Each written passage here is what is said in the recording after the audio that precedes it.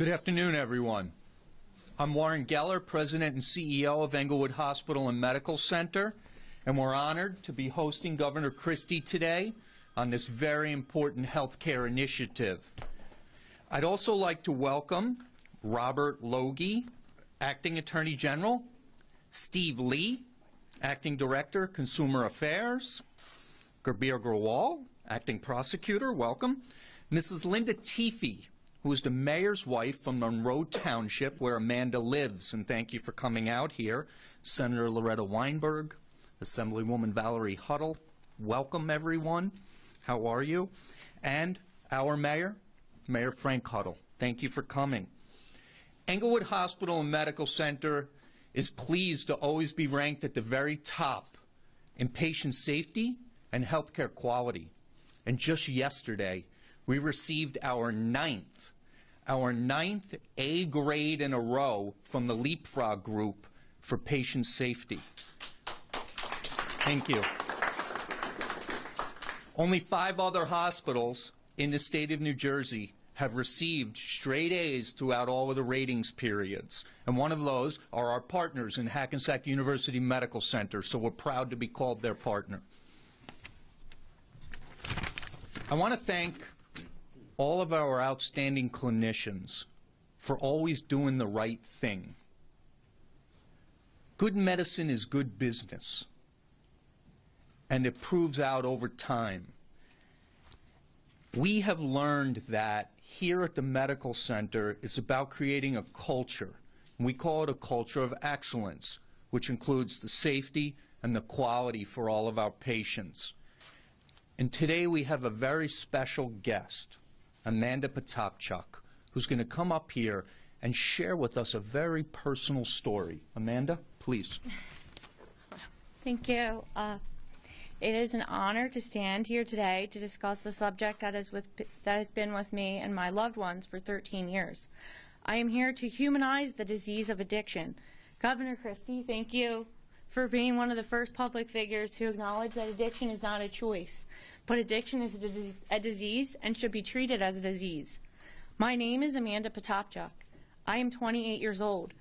I was born and raised in Williamstown, Monroe Township, Gloucester County in southern New Jersey. It's the suburbs of Philadelphia and Camden. I have been in sustained remission from a severe opioid use disorder since September 2007. What that means is I have gone 12 months or longer meeting the criteria for opioid use disorder. The prescription monitoring program was not in place during my active addiction. I am incredibly fortunate to be alive and standing before you today. I often think if the prescription monitoring program were in place, how different my life would be. Could it have been one method of prevention that could have eliminated all the suffering and detrimental effects that addiction had on myself and my loved ones? At the age of 15, I was plagued with excruciating recurrent kidney stones. The pain was frightening and unbearable. In an attempt to help control my pain, my physicians prescribed me opioids like Percocet. Between 2002 and 2006, I was legally prescribed opiates on a consistent basis. Being the young lady that I was, I did not know much about these medications other than that they made my pain go away. Within 6 months of being prescribed the opiates, I met the Diagnostic Statistical Manual's criteria for an opioid use disorder. I was no longer taking the pills for pain. I was taking them to survive. I was 16 years old. What I assumed were flu-like symptoms were withdrawal symptoms, and they subsided each time I took an opiate. Taking an opiate each day became as routine for me as brushing my teeth or combing my hair before school. None of my friends or family used drugs. I exhibited no signs of being under the influence of drugs. Teenagers sleep. Teenagers are moody. I have seen teachers in recent months who have said, Amanda, we had no idea that you were using drugs or you were under the influence in school. We're sorry we didn't help you. People have said to me, well, you couldn't have been that addicted. You don't look like a drug addict. I went to the prom under the influence. I went to my high school graduation under the influence. By 19 years old, my health insurance had expired. Through word of mouth, I found a doctor in the Camden County area of New Jersey who would prescribe the pills without insurance. Each month, I would stand in a long line outside his practice waiting to get my prescription. I would then walk right next door to an affiliated pharmacy and get my prescription filled. The cost of going to this doctor became too expensive for me after a few months. My family and friends realized the extent of my addiction at this point. I left home and was out on my own, and by my 20th birthday, I had been using heroin. I remember feeling terrified to try heroin, but I was desperate. I was sick. The first time I used heroin, I recall thinking, this is nothing compared to the high of my pills. For me, I wondered why people had feared heroin, when many took pills that were so similar, even stronger than heroin. In August 2007, I used heroin with an individual. That individual lost their life, and I lived. My story is sadly not an uncommon story. It is one that has been happening for years now, all over the country, and in particular my home in South Jersey, which has been rocked by this epidemic. I believe that the problem is complex. Blame cannot and should not be placed solely on the patient, the prescribers, or the pharmacist. My physicians had a duty to treat my pain, but they also had a duty to alert me and my parents about the possibility of misuse and the risk for dependence or addiction while on these medications. They should have been monitoring me for any signs of addiction, and when these signs became apparent, they should have referred me to addictions counseling or found other methods to control my pain. Sadly, none of those things happened. The PMP is one of what I can only hope becomes many programs in this wonderful state we live in to prevent any more loss and suffering. I thank my lucky stars every day that I'm here standing before you. I'm a person. I'm someone's daughter. I'm someone's sister. I'm someone's aunt. And I'm someone's niece. I'm someone's girlfriend. I'm someone's friend. I was a kid. I was 15. I was 16. I was 17. I was 18. And I was 19 years old. For the last 7 years, I have worked as a direct care provider for individuals with developmental and intellectual disabilities who reside in southern New Jersey. In 2012, I graduated with an associate's degree from Rowan College. In 2014, I graduated with a BS in psychology from Wilmington University, where I graduated with honors. This summer, I will graduate from Wilmington University with a Master's of Science in the Administration of Human Services. I'd like to thank everyone in this state, in my hometown, in my county, who devote their lives to combating this epidemic. Thank you.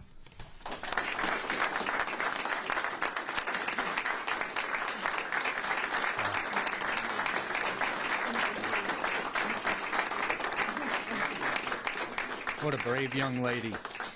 And Amanda, thank you, because it's stories like yours that ultimately save lives. It really is an honor and a privilege today to host Governor Christie, and thank you, Governor, for bringing the prescription monitoring program through for not just our state, for New York State, and convincing Governor Cuomo to come along for the ride. It's extremely important to all of us because hospitals and doctors alike get to do the right thing for our patients and for our community. So without further ado, Governor Chris Christie. Thank you, Governor. Thank you. I also want to thank Amanda. I spend a lot of my time as governor talking about this issue, and when people ask me why I do, it's because of folks like Amanda and her mom. I'm a dad, too, and one of the worst nightmares any parent can have is the idea that their child might be subjected to the story that Amanda just told and that her mother and her loved ones have had to endure over a period of time. While listening to Amanda's story, it has a happy ending. It didn't have to. And she mentioned some in her speech who didn't have a happy ending. That's why I continue to talk about this issue and work so hard. That's why I continue to be an advocate to other states for getting involved in every way they can to try to allow our health care providers in our state to be a part of the solution to problems like this. And so I'm thrilled that Amanda would come today, and I thank her for her courage and her composure. She walked in here and saw those cameras, and she said, "Wow." And I said, "Yeah, don't worry about it. They don't bite, at least not you." So I want to thank her for being here. I also want to acknowledge, obviously, the presence of Senator Cardinale and Assemblyman Auth, who are here as well. Appreciate their presence and their support for this program and for other initiatives that we've had in the area of drug abuse. And I'm particularly proud to be here today with Prosecutor Grewal. He is the type of prosecutor that I've tried to appoint across the state, someone who has experience as a prosecutor, who knows how important it is to prevent crime and to keep streets safe, but also understands that in this really complex age where drug addiction is a disease, that prosecutors must be part of the solution not just throwing people in jail, but looking for solutions to the addiction. And all across this state, one of the things I'm proudest of is the quality of the men and women that we've put in these prosecutors' positions. And it took a while to get you here, but I'm glad you are here. And I think the people of Bergen County are going to be extraordinarily happy with the results that you helped to provide to them in leading that office and leading a fight here in this county, as we're trying to do in all the other 20, to modernize the way we think about these issues and these problems in a way that will help to spare families like Amanda's from the suffering and the pain that they've gone through already, and have the state serve as an absolute model for the rest of the country on how to deal with the addiction issue. According to the CDC, more people died from drug overdoses in 2014 than in any other year on record. Since 1999, overdose deaths from opioids, including prescription opioids and heroin, have nearly quadrupled since 1999. Many pathways to addiction and dealing with its causes, but we know prescription drug abuse is a common one that we have to wrap our arms around as government leaders and as medical professionals. One of the ways that we're taking action together is through New Jersey's prescription monitoring program, one of our best tools in the fight against the diversion of prescription drugs. It's an innovative data-sharing partnership between the New Jersey Attorney General's office and our state's prescribers and pharmacists, and it's a vital resource that keeps detailed information on every prescription filled in New Jersey for medications classified as CDS, controlled dangerous substances, including potentially addictive opiate painkillers. Since September 2011, the database has captured information on more than 59 million written prescriptions. Through the work of our Division of Consumer Affairs under the direction of Steve Lee, there's been an unprecedented expansion that New Jersey has led in providing access to the entire community of our physicians and other licensed healthcare practitioners. As of last week, more than 96% of New Jersey's physicians are registered, a total of 28,550. I want to give you some perspective on this. I went back to the Medical Society in 2012. The participation rate at that time was in the teens. And I said to them, I asked for the meeting, and I said to them, you all come to me all the time on a regular basis and tell me you don't want government regulating you anymore. You don't want us setting the rules that impose upon your ability to be able to do your jobs the way you're taught to do your jobs. I said, I'm happy to hold off as much of that regulation as I possibly can, but you have to give me a reason to hold it off. And participation in the teens is unacceptable. So I put a challenge in front of the Medical Society that day. I said, I'll give you 1 year to markedly increase those numbers. If you do, I'll continue to put a stop to any attempt to make it mandatory, and there were bills pending in the legislature at that time to do it. I said, but in return, you have to provide the leadership that tells physicians and other health care providers that you need to participate in this voluntarily. We went in 1 year from the teens up well over 60% of participation through the effort, I think, predominantly of the Medical Society and their members, and now proud to say that we're over 96% of our physicians enrolled voluntarily in this program without the heavy hand of government requiring it, and God knows setting all kinds of other rules that they would have set that they had to do absolutely nothing about in the process. The total number of healthcare users, including physicians, other CDS prescribers, and pharmacists, is now over 49,000, which represents more than 70% of all the total eligible prescribers and pharmacists in the state. Really good, but we've got about 23% to go. So we're going to continue to push on that. And since its inception, more than 6 million user requests have been conducted just on our PMP alone. Really important. So that's why I'm more pleased to announce our collaboration with the state of New York. Partnering with New York adds tremendous strength to the PMP's ability to track suspicious signs of prescription drug misuse and other suspicious behaviors. And I want to personally thank Governor Andrew Cuomo for his commitment to this multi-state effort. Governor Cuomo and I meet on a regular basis, and we talk all the time about the issues that are by state in nature. This is one that I brought to him and asked for him to consider New York being a part of. And as a part of our partnership over the course of the last 6 years since he came to office, we have done this together as another addition to the things that we've done together. I don't think that any governors of New York and New Jersey have had a better relationship in my lifetime than the relationship I have with Governor Cuomo. And this is just another result of that relationship where we listen to each other, we take advice from each other, and we act on things that make sense. And I thank Governor Cuomo a great deal for stepping forward today and the state of New York stepping forward. Our latest data shows that prescribers in New Jersey are successfully making use of the ability to view cross-border prescription information. For instance, during the first 9 months of 2015, the Interstate Hub enabled 29,525 prescriber data requests in the first quarter, 38,900 additional ones in the second quarter, 46,000 additional ones in the third quarter, just between New Jersey, Connecticut, and Delaware. Really important.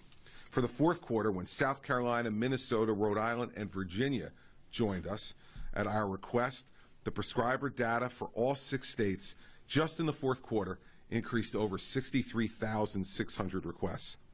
In just the 8 days of operation that we've had with New York, the Interstate Hub in 8 days has had 16,000 data requests in 8 days. This is the kind of thing that is going to save lives and make the job of our healthcare providers easier. First, do no harm. And this is part of the way that we can help to make sure that first, our healthcare providers do no harm. We're going to continue to remain steadfast in helping to make this law enforcement tool an equally effective healthcare tool. And in talking to the physicians that I spoke to this morning, I'm really encouraged about their enthusiasm for this. They said to me they don't see it as a requirement, they see it as a tool for them to use to help their patients and their families to get the best possible care they can and to help their colleagues to understand about how all of this interacts with each other. As there always is in any great thing that happens in New Jersey, there is a Livingston High School graduate involved. Jill Silverman is a physician here and is a high school classmate of mine. We are everywhere, Jill. I will tell you, as I traveled around the country, it became a joke amongst my campaign staff about seemingly everywhere I went, someone came up to me at an event and said they graduated from Livingston High School in X year. And I would turn to my assistant, Dan, and say to him, there's another one. He said, yes, Governor, I know. Another Lancer, I know. And that's why I'm thrilled this morning to have Jill here. I said to everybody, it's really, really smart people like Jill that populated my high school class, which took all the spots in medical school, which is why I had to go to law school. A life saved from drug abuse and addiction can be a life restored and a family spared from anguish. I've said many times in this state that every life is an individual gift from God. Every life is an individual gift from God. And we all have an absolute moral obligation to treat every one of those lives like a gift from God, no matter what condition we find that gift in.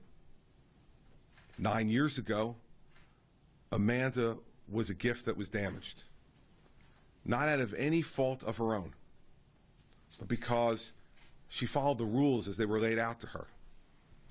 And I think all of us who are parents understand how extraordinarily scary it is to think that your child could be confronted with this type of challenge at such a young age.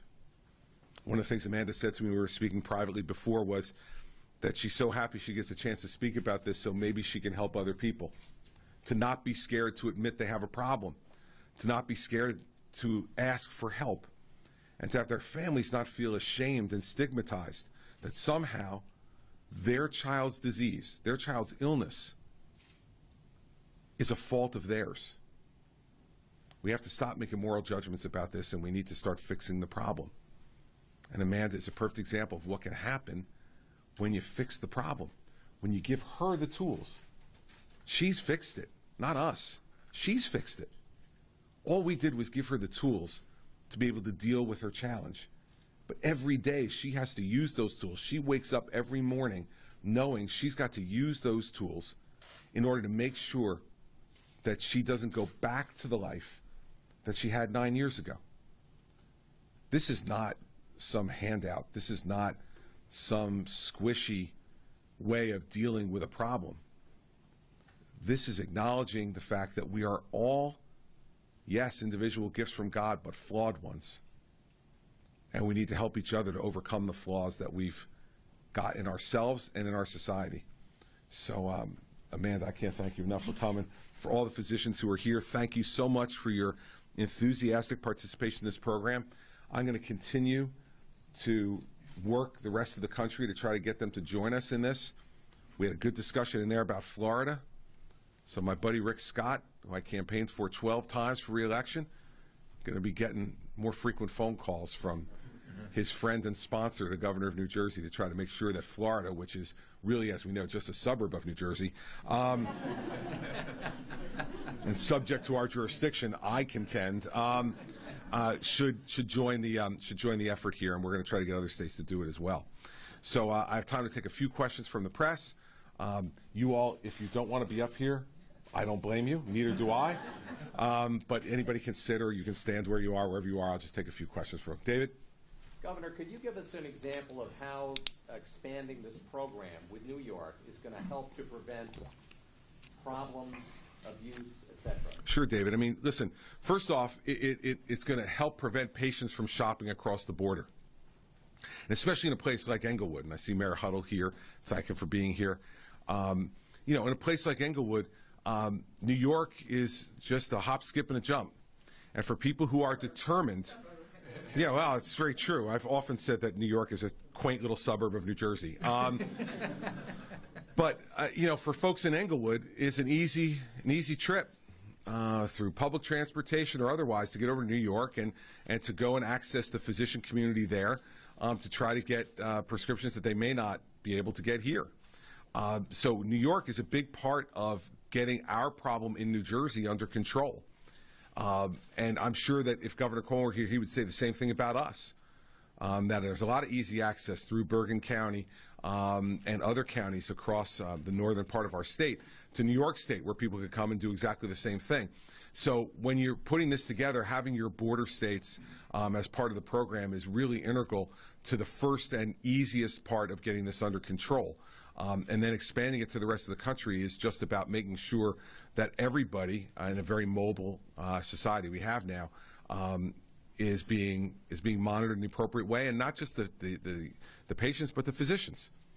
Because while the ones standing with me today are ones who are following the law and the rules and doing the best they can for their patients, we also know that, like every profession, there are some who don't, and do so for a variety of reasons, including profit. Those folks need to be watched too, as do our pharmacists and our other healthcare providers in the system.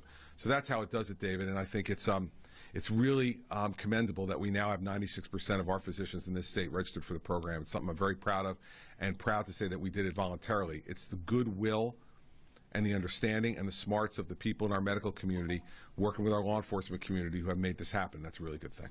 Governor, Michael? 2 questions on 2 different topics. Wow. A lot of thinking today, Michael. Do you think there's anything underhanded about the collusion between Ted Cruz and John Kasich? Anything unfair? Anything dirty? No, I just think it's stupid. I mean, you know, I don't think there's anything dirty or underhanded. They're doing it in public, so I think that probably takes out underhanded, and I would substitute dirty for stupid. I mean, this is why people hate politicians. So let me understand the way this is supposed to work. There's a person sitting in Indianapolis today who loves John Kasich, thinks John Kasich is the best man to be president of the United States. And he or she opens up their newspaper and reads that John Kasich says, "Don't vote for me in Indiana, vote for Ted Cruz. That'll be better." Do you think for a second that person's voting for Ted Cruz? Well, all John Kasich did there was lose a vote. And that person may either stay home or in a fit of pique may just go ahead and vote for Trump. So it's just, I don't think there's anything underhanded or dirty about it. I just think that Ted and John have taken leave of their senses. And that's what's happened with most of this Stop Trump stuff. These are normal people. I know them. I know Ted. I know John. I was on the same stage with them. I've worked with John for years, campaigned for him in 2010 and 2014. You know, gave him a significant amount of money in both those years. I have great respect for John Kasich. But these guys have taken leave of their senses. And it's part of this whole Stop Trump movement, which is just not tethered to reality. And I think that's what it's really all about, Michael. So, no, I'd say that Ted Cruz and John Kasich are neither dirty nor underhanded. In this instance, just stupid. Thank you, Governor. One more. There's a press conference going on at the State House today on the subject of state-run school districts. Wimberley and a few others want to pass legislation that would end the practice of the state taking over a school district and would return current state-run districts to local control. Your view on that? I'll veto it. You'll review it? I'll veto it. You'll veto it? Veto it. Why? Because I think it's not a good idea. Why? Why? Because the only reason those school districts are state-run school districts is because they've been abject failures for the people who live there. That's the only reason. The state doesn't take them over because, like, we got nothing better to do. And the real problem here is that a few things. One, we have local school districts in many urban areas who care more about their union patrons than they care about the families who live in those communities. And the proof of that is I saw some statement put out by Mayor Baraka today where he's complaining about the effect that charter schools have on the Newark public school budget. What I'd remind the mayor is that the reason charter school enrollment is going up is because families are choosing public charter schools. The second thing I'd remind the mayor is that charter schools are public schools. They are public schools. And so what the mayor wants to do is freeze any new expansion of charter schools, freeze any new development of charter schools, so those families are forced back into the failed schools that drove them to want to make the choice to begin with. This is so illogical that if it operated anywhere else but in New Jersey, under the auspices of the New Jersey Education Association, we would think this is ridiculous. But here we somehow say, well, you know, it's just the way it is. Parents in these school districts are saying, no, we're not going to have that any longer. The second thing is the mayor complains that they had a $72 million budget hole that he says is created by these charter schools, that they asked me for $36 million and that I only gave them an additional $27 million. Now, this, of course, comes from a school district that gets hundreds of millions of dollars from New Jersey state taxpayers every year because of a failed and I believe unconstitutional court requirement that we put disproportionate funds into a small number of school districts. And the mayor, in the greatest ironic part of his statement, says that this is causing his property taxes to go up. Well, have him come see Huddle. Ask about his property taxes in Englewood. And what happens, because I can't give him the school aid I want to give him because the legislature and the Supreme Court says that somehow the only way to improve education in Newark and Patterson and Trenton and Camden, oh, and by the way, Hoboken and Union City and Jersey City is to give them more money. And every time I give them more money from state income tax revenue, it's less money that goes to Huddle. It's got to end. It's got to end. And so I find the whole thing laughable. And I think that Assemblyman Wimberley, instead of wasting time on press conferences in Trenton, should perhaps focus on having more effective schools in Patterson. And Mayor Baraka, who of course drew his paycheck from the public school system before he stopped taking the paycheck from there and took his paycheck from the City Hall taxpayers, he doesn't want any of this to change. He complains in the press release about the teachers that we're not letting into classrooms anymore, but we're continuing to pay. He says that's a waste of money. I agree. Let me fire them. Because if they're too ineffective to be in a classroom, why the hell are we paying them? You know why we're paying them? Because the teachers union owns this state. That's why. Because we can't fire the least able, for goodness sakes. Then they wouldn't pay dues anymore. And then, you know, the head of the NJEA wouldn't make $400 grand a year, plus their teacher pension. So, you know, Michael, I have no sympathy at all for urban leaders who continue to sell their constituents down the river because the NJEA writes them checks and that they're scared to death of these people. I've never been scared of these people from the minute I announce for public office, and from the time till I leave public office, I won't be scared of them, and I'll call them out. And you know who else is calling them out? Urban parents. Why are there thousands of people still on the waiting list in Newark for charter schools? Because they think the public schools are doing such a great job? No, because they want something better for their children. You know what? They deserve something better for their children. My children shouldn't be the only ones who get a great education because we live in a place where they can get one. It's wrong. It continues to be wrong. But every time I go to the legislature about this, I hear the same old song. No, we can't do that. Why? Well, you know, we can't do that. We all know why they can't do that. Bought and paid for. Bought and paid for. And there's no other reason not to do it. Everybody knows this stuff is true. And the last piece of this is, public charter schools were set up as laboratories. So you can learn what was working there and you can apply it to the public schools. But here's the deal. You can't apply it to the public schools. You know why? Because they won't change the work rules. They won't give principals more flexibility. They won't have longer school days. They won't have a longer school year. They won't require the things that charter schools require of their families and their children. It's an outrage. And I am sickened by the fact that they're down there playing the theater they're playing down in Trenton. But believe me, I'm not the least bit surprised. Not the least bit surprised. It's the same stupid show day after day after day. And whether you're talking about this thing, or Atlantic City, or the Transportation Trust Fund, or any other stuff, it's the same stupid show every day. And people are tired of it, and so am I.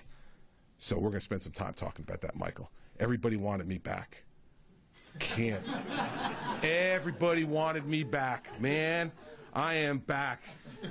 I am back, and they're going to have every minute of every day of me. Every minute, every day, Michael. They'll be... Especially for you, Weinberg. Next question. Yeah, Justin? Regarding Walter Timpone in the Supreme Court. Justice Timpone?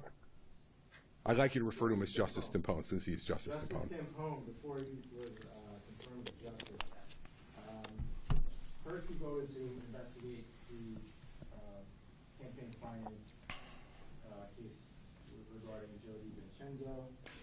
Then he refused voting on the complaint in 2013. Then he withdrew his refusal in 2015, and then later recused again. This was only brought up at the Judiciary Committee hearing last week once regarding the 2013 recusal. So the other two were not brought up. So two questions. Do you think that he misled the Judiciary Committee by not being forthcoming about these other two recusals and non-recusals? And is it possible that he broke the law because the recusal must be absolute? No and no. Next question? Yeah. Governor, question about the announced program expansion today. If memory serves, I think it was October 2014 that negotiations began on the program. Is there anything about the agreement with New York that is more comprehensive or different from the agreements with other states like Delaware and Connecticut, such that it took a longer time to achieve? No. Just think it took a longer time to achieve. There's nothing different about it. We have the same kind of agreements with them that we have with the other states. You know, sometimes, you know, this happens with us as well.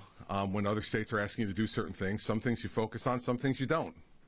And, you know, Governor Cuomo was focused on this most recently and got a movement to get a decision made. But there's nothing different about the agreements. No, but as you can tell from the volume is going to be significantly greater than anything else we've done before. 8 days, 16,000 requests already. So it's going to be an enormous volume. I can't estimate to you how much it's going to be over a year, but if we look at 8 days and 16,000 hits, it's a lot.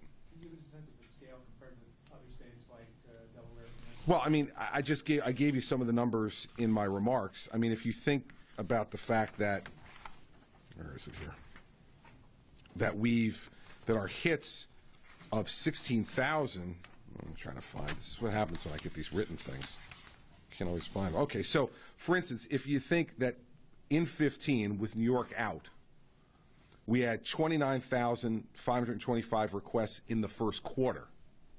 Now with New York in, we had 16,000 hits just from New York in 8 days. To us, it's the single most important expansion we've had so far because of the size of the physician and healthcare community in New York, the amount of time that people in New Jersey spend at times accessing healthcare in New York, and the fact that they're our largest neighbor. All those things are going to make it just much bigger. And I think a much more effective than expansion of the program in terms of being able to prevent the things we're looking to prevent. Yeah? I want to ask you if you can explain how it works and what doctors see when they log in. Well, how about maybe one of the doctors wants to explain that? Yeah, sure. Why don't you explain it? Because you're the guys who use it, not me. Sure. My name is Jeff Gooden. I direct Englewood's Pain and Palliative Care Program. Here at Englewood, we were one of the first to sign up for the prescription drug monitoring program back when it first started. And I'll tell you, it really has almost revolutionized the way we screen our patients for behaviors or misuse or abuse with prescription pain medicines. So when we log into the system with a username and password, we basically enter the patient's name, date of birth, and sometimes some other demographic information. And with one click of the mouse, until recently we were given just New Jersey's prescription data. And I believe the pharmacies have a limited amount of time, and recently that's changed to, I think, within 24 hours of filling a prescription, a pharmacy has to enter the data into the database. So we're only 1 day behind. Historically, it was a few weeks behind, but now we'll have data within 24 hours. So when I check a patient's database, we query the database, it comes up the patient's name, and if they use Will, Willie, William, Bill, it has an algorithm built in to scan all of the associated names. It tells us where they filled the drug, which pharmacy, name, address, and telephone number, which prescription medication did they get, how many pills, at what dose, who was the prescriber, and anything like refills on Schedule 3 or greater medications. So the database returns information within seconds. So it really has been a great addition, giving us all of the information that we need to know about a particular prescription. So if you see a patient has gotten a drug he might prescribe, that tells you how frequently they've done it and when. Of course. And as you heard, one of the most important issues about today's announcement is that we're within minutes of the New York State border.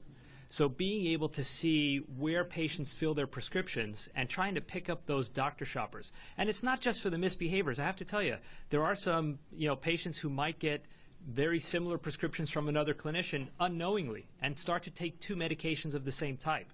Or you've heard a lot of the press about patients who combine sleeping pills or sedative medicines with opioid pain medications, a very dangerous combination, often unknowingly. So a fair number of the deaths that we've heard about, as a matter of fact, the majority of the deaths that we've heard about are unintentional. Almost 80% of the time they're unintentional.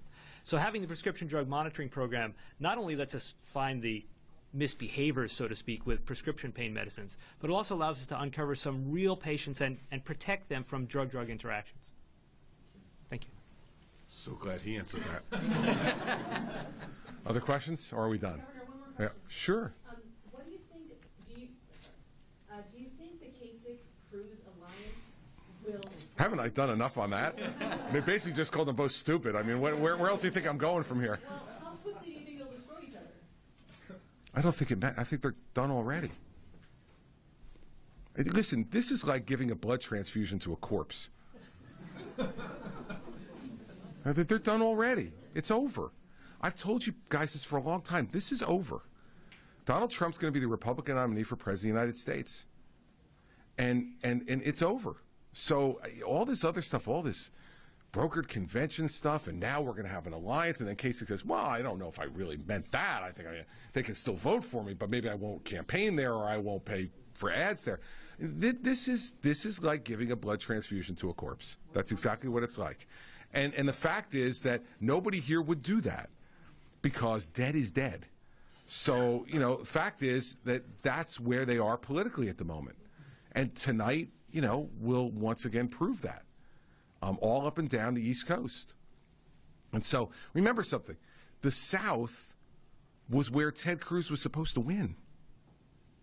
That was his firewall. He's supposed to win there. Trump won everywhere there. This was over a long time ago. It's just some of the less astute haven't figured it out yet, or the desperate. So this is just another desperate maneuver by two candidates who, I was one of them. Join the club, guys. There's, like 13 of us waiting over here for you. Don't worry. 13 of us are waiting over here for you. Come on over. We got a couple of chairs for you. The water's warm, Don't worry about it. Everything's fine. I mean, they just haven't come to grips with that yet. I understand that. It's hard to come to grips with it.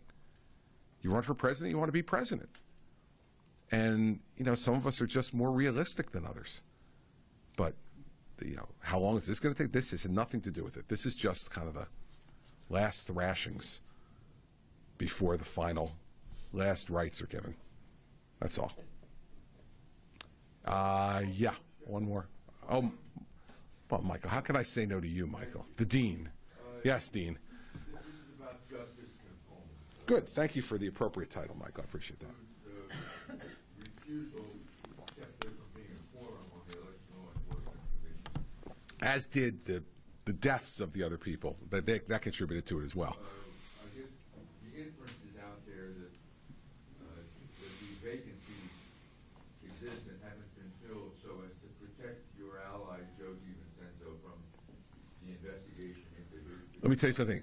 Last year I nominated another Republican to the ELEC. The nominee was never given a hearing, never given a vote on the committee. I nominated Eric Hasso, a former assistant United States attorney. His nomination is still pending as we speak right now. Want to create a quorum? Create a quorum. Right? Now, I'm waiting, and I've said this to the Senate president and to others. You got names for ELEC from the Democratic side? Send them to me. I'll consider them. But, I haven't gotten any. So, the fact is that the nominations process in the Senate has been, a bit odd. I've got 6, I think, right now, cabinet members who have not been confirmed. Cabinet members. Go back and look at the history of this state. I've had trouble getting cabinet members confirmed throughout this entire administration. Not for any reason about their qualifications. And then the irony, of course, is that I have Democratic legislators who complain that I have people in an acting position. Well, I nominate them. You don't move on them. What am I supposed to do? Let the department have nobody running it? Then I would be accused of not effectively and efficiently running the government. It's the same games all the time. All right, so they want some people on ELEC. Give me some names. You send me some qualified people, I'll consider nominating them. I nominated a judge from the state Senate yesterday who was swiftly confirmed.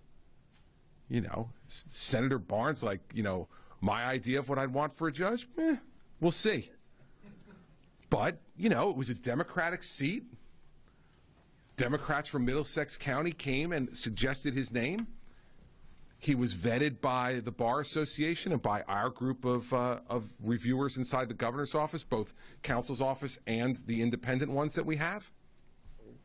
He was deemed to be qualified, and I nominated him, like I nominate lots of Democrats all the time. But, now all of a sudden, ELEC, there's some dark conspiracy.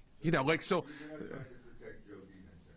Listen, there's no protecting Joe DiVincenzo. I've been his friend for lots of years. He's got to take care of himself, and that's not my job to do. The fact is, ELEC does what ELEC does. And we had some very good people, and for most of the time of my governorship, we had 4 active members, 2 former Superior Court judges, 1 Republican, 1 Democrat, a longtime person involved in campaign finance on the Republican side, and an outstanding prosecutor is now a justice in the New Jersey Supreme Court on the Democrat side. And they operated for a long time until 2 of the folks, 1 Republican, 1 Democrat, both tragically passed away.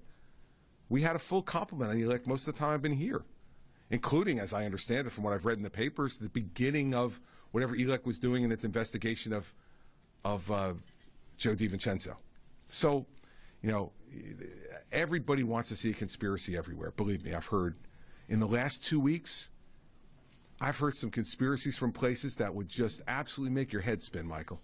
All coming from Democrat, liberal legislators and interest groups who all they want is to see their name in the paper. That's it. It's a good day for them when their name's in the paper. It's a better day when their name's in the paper saying something bad about me. So that's okay. I get it. I've been here for a while. I understand it. There's no basis in fact to any of it, but that's okay. They don't have to be.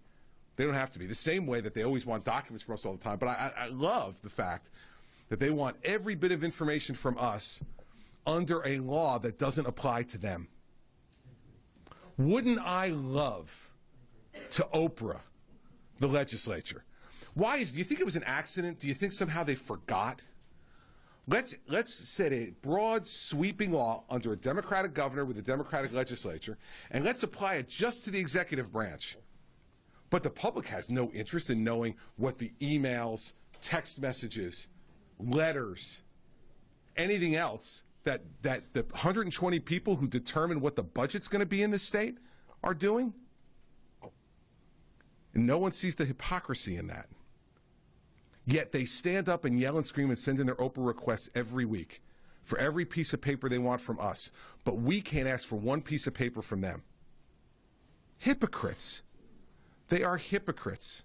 Each and every one of them are hypocrites for not allowing the Oprah law to apply to themselves. The same way pay-to-play doesn't apply to them.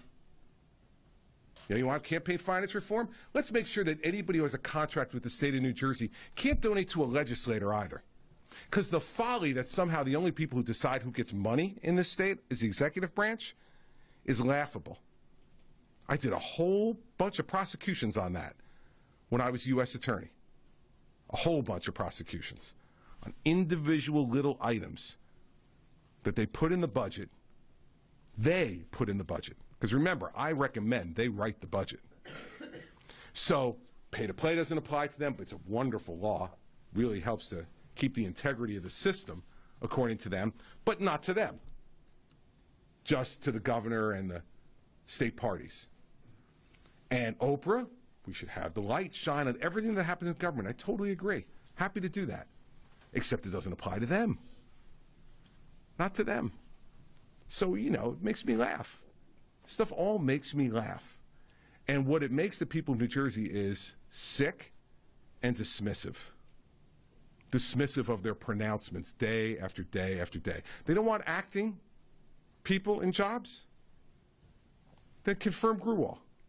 Clearly qualified. Why isn't he confirmed? Because one of the senators liked the last guy better? So they want to sign senatorial courtesy, and don't even get me started on senatorial courtesy. All right, so, I got a bunch of acting prosecutors around the state, none of whom have been criticized for a moment for their professionalism and the way they conduct their offices. All of whom, the ones I've appointed and picked, have been professional prosecutors. Professional prosecutors. Not hack lawyers who make more as a prosecutor than they made in their private practice. Not those.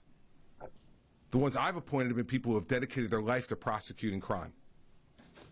And yet, in Monmouth, we still have an acting prosecutor for years.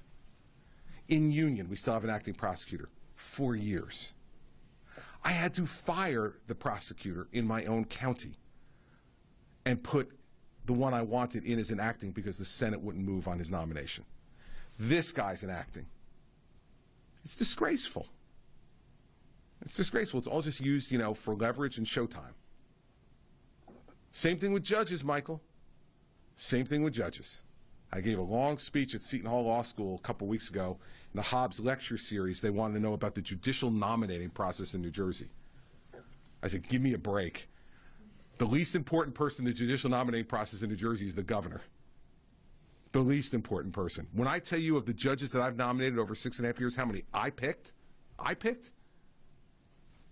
15, 20%. I picked. Somehow, since Governor Kane left office, this has transformed into the Senate picks judges.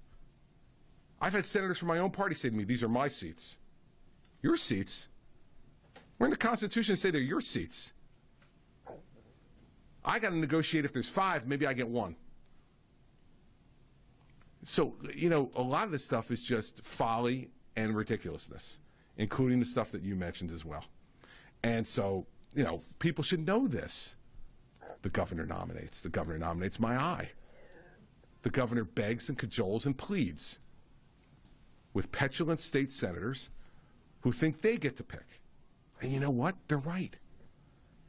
They're right. They get to pick. Because they got senatorial courtesy. They say, you can pick whoever you want, Governor, but I'm not even going to let him have a hearing. You can appoint whoever you want to your cabinet, but I'm not going to give him a hearing. You can appoint whoever you want to the prosecutor's job. I'm not going to give him a hearing.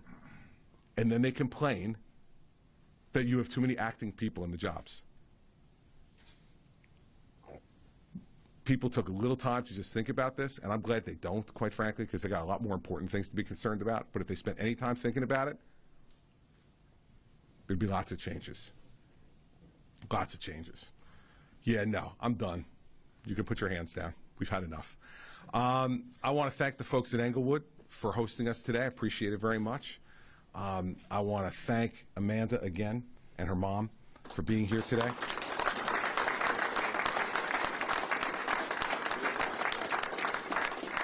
I want to thank the folks from Hackensack who are here as well. Hackensack is playing a big role in this as well, and we appreciate the work that they're doing. I want to thank the prosecutor for leading his office with honor and integrity and with a sensitivity to the fact that drug addiction is a disease and that he's going to be part of the solution by making sure that law enforcement through drug courts and other things that we can do help to give people the tools they need, like Amanda was given 9 years ago, to deal with their addiction. And when they do, we're going to have better families in this state, safer families. And people shouldn't delude themselves into thinking this is just happening, you know, in the state's cities. It's not. We have 565 municipalities in this state and thousands of little streets. Go around, as I do often, and drive down those little streets in those small towns and look at those houses with the lights on at night, and they're happening in those houses too. We just don't talk about it. We need to talk about it. And as long as I'm governor, I'm going to continue to. So thank you all for being here. Appreciate it.